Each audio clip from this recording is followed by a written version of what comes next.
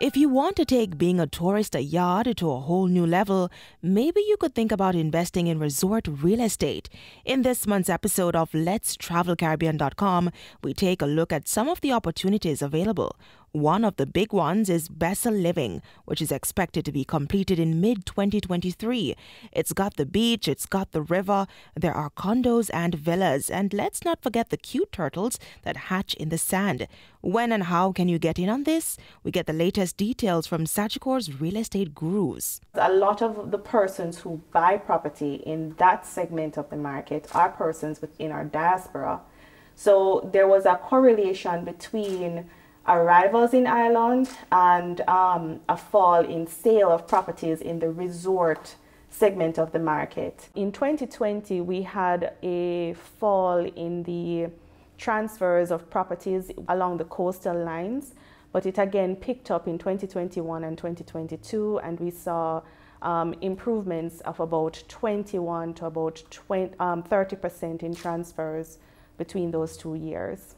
Buyers include not just persons who are looking for a holiday home, but also younger millennials who are buying properties as investment options.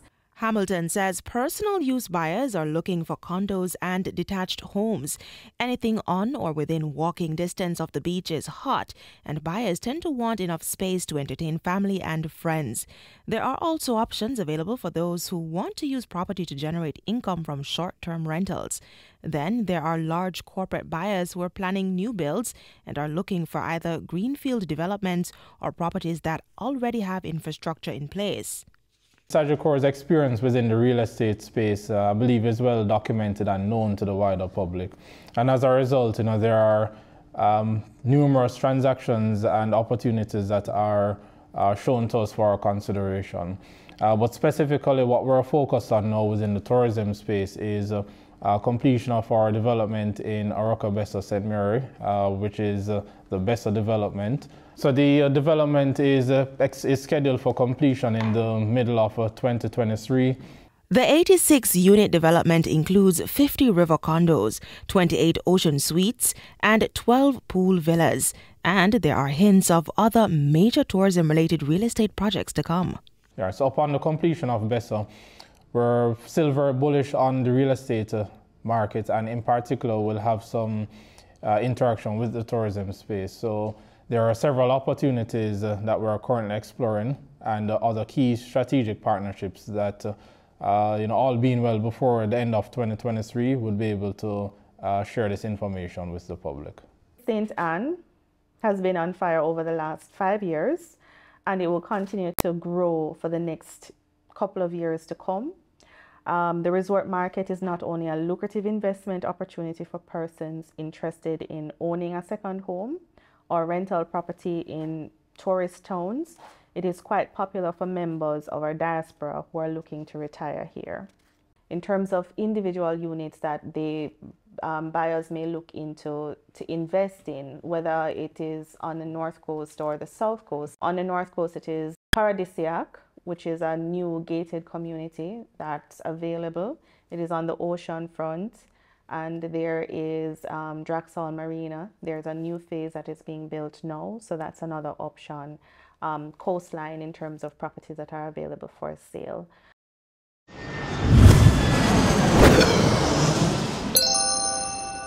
In our Play segment, we take you to the Art Walk Festival in downtown Kingston, held every last Sunday of the month. It's a display of Jamaica's artistic and cultural talents. Performances are free, but be sure to book a guide tour of the murals.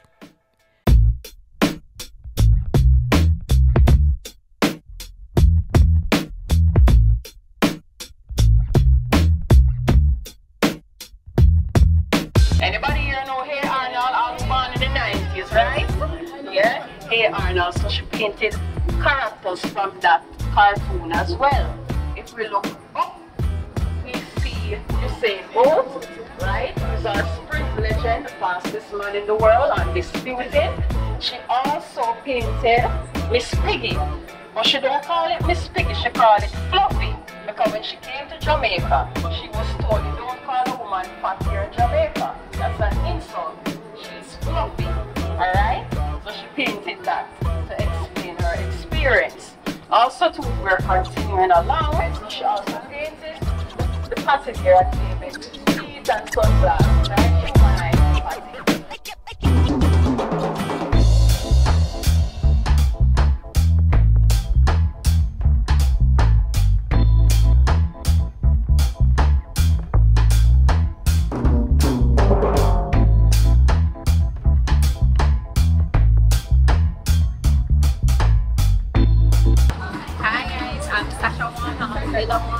And I make jewelry. So most of our jewelry are made from locally sourced materials such as clay, flowers, and stuff like that. So for example, this was made from locally sourced earthenware. Again, this is everything that is edge of water. And right here we have flowers and sea moss. We also have our beautiful coaster, and it has the red stripes side, so you can chill at the beach while you drink.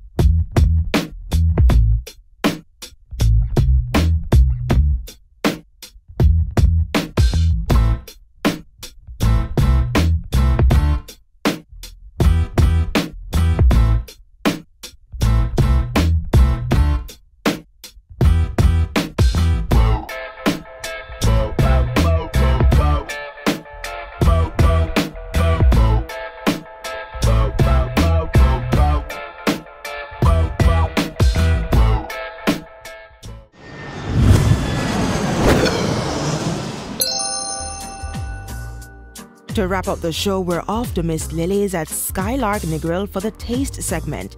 Executive Chef Kahari gives us the inside story on everything from their freshly made cocoa breads, they make about 120 each day, to a one-of-a-kind roast corn slaughtered in jerk mayo, then covered in toasted coconut flakes. Yum! Ready for more? Okay, let's travel. We're here at Lily's, and as you can see, this beautiful dish right here. We're still getting the whole taste, flavor profile, but just stay tuned to what else we have on the menu. Welcome to Miss Lily's at Skylark Negril. My name is Chef Kahari. I'm the executive chef here at Miss Lily's. I'm here to talk to you about some of our wonderful dishes, and I hope you enjoy.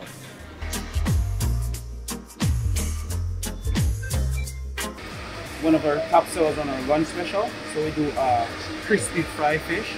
We use homemade cocoa bread. We make cocoa bread every day here. We do probably 100 to 120 cocoa bread every day. We made that in-house. We're doing a garden salad with it, and we also get everything organic from a local farm. So on the sandwich, we do a jerk mayo. Also, we do some escovitch pickles, and then we go in here to the corn. So we're probably the only restaurant in Jamaica serving this jerk corn.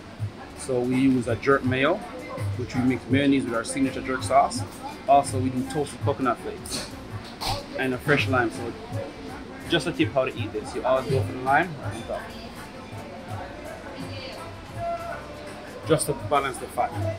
And now we have our watermelon salad. It's summer. It's nice, fresh, bright. You can look at it. We do diced watermelon, which is organic. Everything we do is organic. We do local feta. Also, we do fresh mint. We do lemon vinaigrette, and also we do a chili pepper sauce. It goes really well with the sweet and the spicy.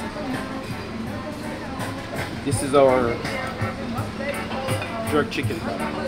So this is why probably the most painstaking part of our job. We do a 48-hour process. So we do a 24-hour brine, Then we do a 24-hour marination. Also, then we slow cook this in our own slow cooker. We have a smoker that we do this for like 20 minutes. Now this is our jerk ribs, or jerk barbecue ribs. So we have a combination of jerk and barbecue on this ribs. We serve this with, we do it in the smoker for about like 4 or 5 hours, slow cook. We do the quintessential side, which is rice and peas. We do a mango chutney, just to balance the heat from the rib. Also, we do a sweet potato salad. So it's just a regular salad, but we use sweet potato.